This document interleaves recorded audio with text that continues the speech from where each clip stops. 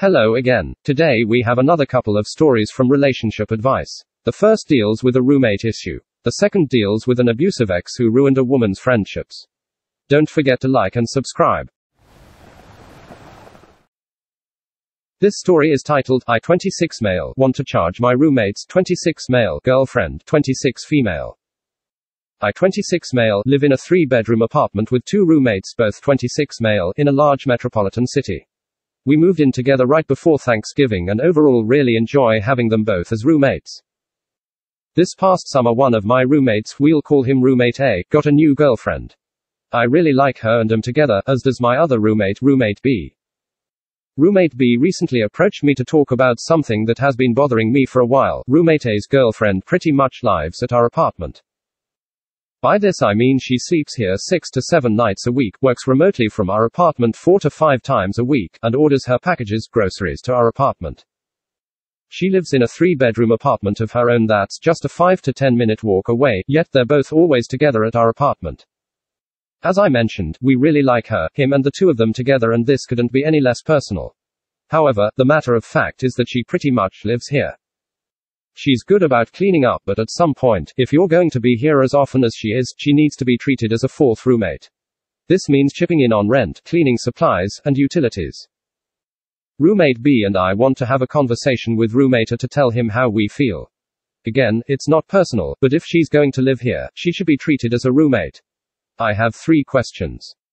Are we, roommate B and I, wrong for bringing this up? If so, is it inappropriate to throw out the idea of having her pitch in for expenses, or is that too much? Any advice on how to handle this would be much appreciated. Comment 1. I've been through this before with a roommate when I was in college. Except it wasn't a girl that was staying at our apartment for long periods of time. It was a guy. There were 4 of us men sharing an apartment and that guy made it 5. This guy had his own apartment but didn't like any of his roommates. So without asking, one of our roommates, his best friend, just let this guy sleep on our couch, eat our food, make messes that he didn't clean up, take our long showers, sit around watching our television all day, etc. He would also do illicit substances in our bathroom. He thought nobody knew, but he didn't realize that we could see remnants of white powder under his nose when he left the bathroom as well as on the sink. If any of us left for the weekend or holidays, this guy would sleep in our beds to get a break from the couch. I asked the roommate who let this go on as to when the guy was going to go back to his own apartment, and he just said, "He's not here all the time, what are you talking about?" He was oblivious to the fact that the guy had essentially moved in. The two of them and the other roommates seemed to have no problem with the situation, and I was the bad guy for even mentioning it. They started excluding me from things and whatnot because I wasn't being a good friend. Apparently, they liked that guy better. Then one weekend they all got drunk and they told me how they felt about me in no uncertain terms. They did not like me and wanted me out of the apartment so this guy could move in. If I didn't, they were going to trash all my stuff and throw it outside when I wasn't there. Then the friend, not any of the roommates, got violent with me and hit me in the head and tried to push me out of my own apartment. He didn't get very far and I could have hurt him badly if I wanted to, but I just told him that if he did anything like that again, I'd call the cops and he'd go to jail. I also said that if they trashed my stuff or threw it out, I would also press charges against them for malicious destruction of property, etc. It was a rough night, but there was no more violence and nothing they threatened actually happened. After that night, I contacted the apartment management and they helped me find another apartment away from those guys. It was still in the same complex, so I didn't break my lease and my new roommates were much nicer, to put it lightly.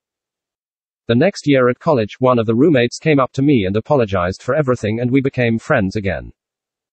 He also shared that he didn't like the situation with those roommates either, but that he didn't want to be ostracized like I was. We became friendly and I kept in touch with him through Facebook and stuff. He's let me know over the years what's happened with those guys. One got in some deep trouble for a terrible accident he caused during a DUI. I think he's in prison right now. The other one, who was friends with the guy that crashed at our apartment, drove a truck for a living and he also had an accident. It was on a freeway and it caused multiple fatalities. I guess he fell asleep at the wheel. Since he was driving on behalf of his own company, he got sued into bankruptcy. I guess he had to spend a few years in prison for that too. The guy that crashed at our apartment died a few years ago. He was fairly young. I saw the obituary, but it didn't actually say what he died of. I guess he was just found unresponsive in his house one morning. I'm pretty sure the illicit substances contributed to his passing. So in a long roundabout way, the situation could be worse. At least the girlfriend cleans up after herself. Why don't you ask them to move into her apartment? Then he would be her roommate's problem. Comment 2. You are completely right to bring it up, but you need to read your lease because her being there that often probably is a violation of the lease's guest policy, and if the landlord finds out and he finds out you and roommate B knew about it, all three of you could face, at minimum, fines and could even get evicted. If she's in violation of that policy, you need to tell roommate A that either she only stays enough to be considered a guest, signs on as an official tenant with the landlord, or you and roommate B are going to have to report it to the landlord to cover your own asses. Comment 3. It's 100% appropriate. The fact is, you signed up to live with 2 other people, not 3. She's taking up time and space in your shared public spaces, making it impossible to ever be home alone, slowing down your Wi-Fi speed, etc.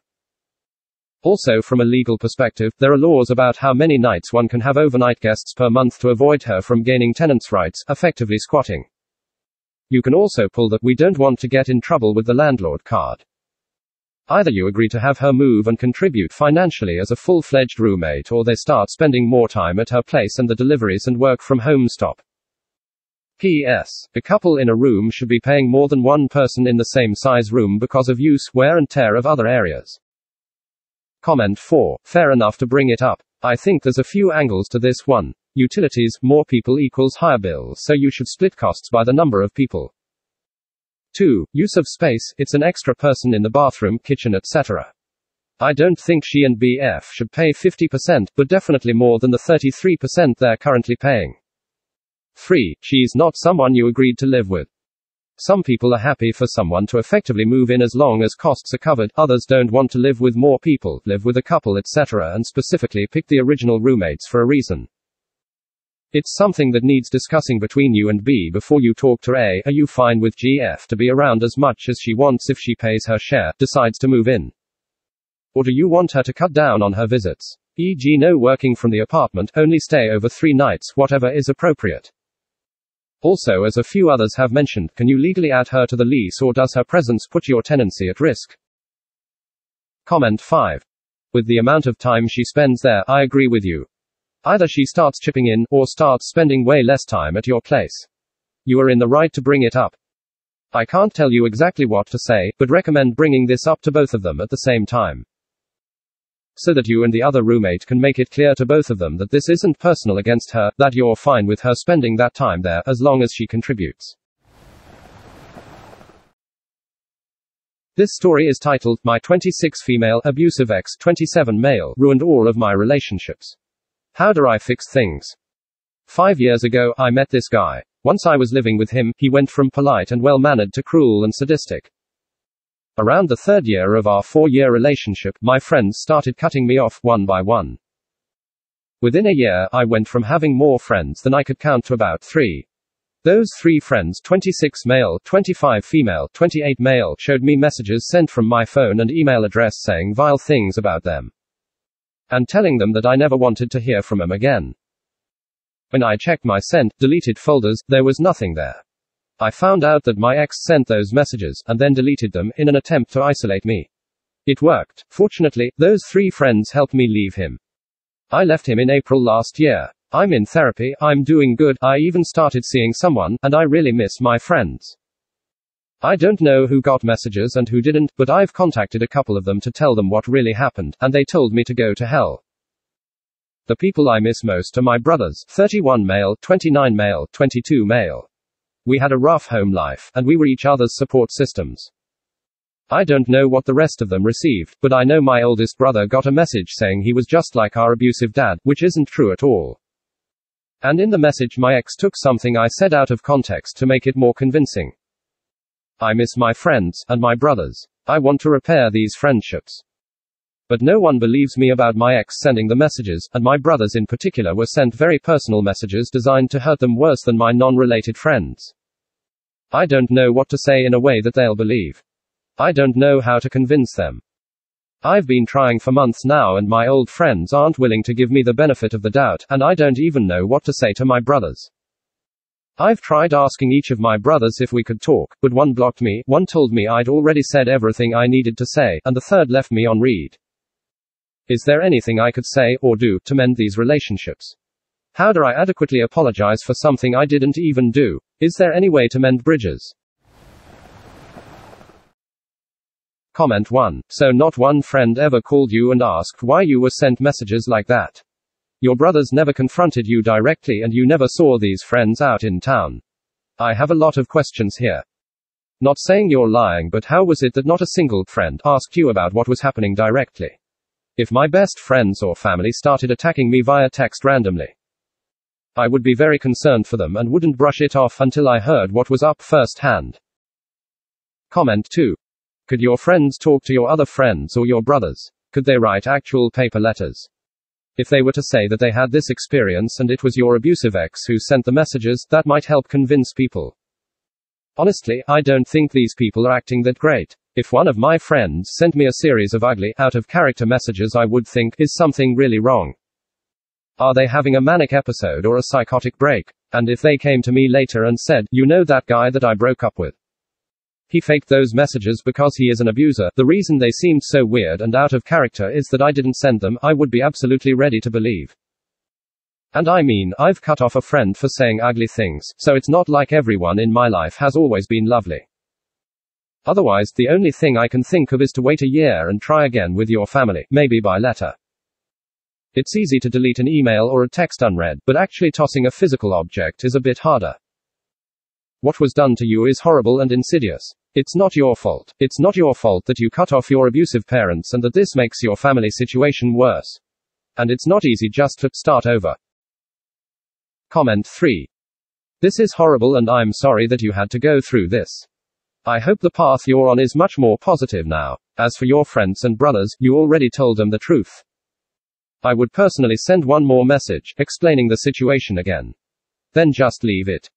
If they won't even give you the time of day, or if they actually believe that you are capable of even doing something so bad like sending those messages, then those are people you don't need in your life. I know it's easier said than done, but you already have a lot going on, and it's always better to focus on yourself first. Thank you so very much for listening. Please check out my other videos and like and subscribe.